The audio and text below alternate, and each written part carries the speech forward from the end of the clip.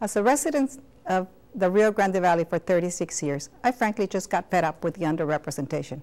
Congressman Ortiz only came to the Valley when it was time to campaign. It is naive to think that only one party has failed us.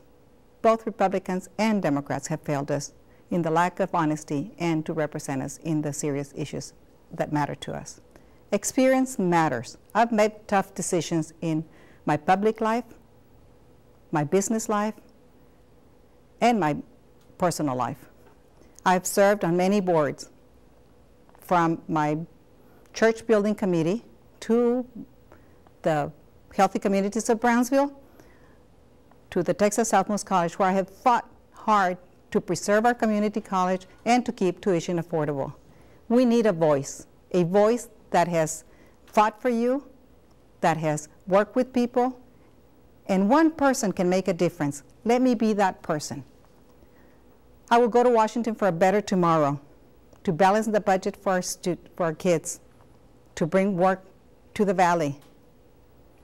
As a mother, a business owner, and a public servant, I ask for your vote on May the 29th.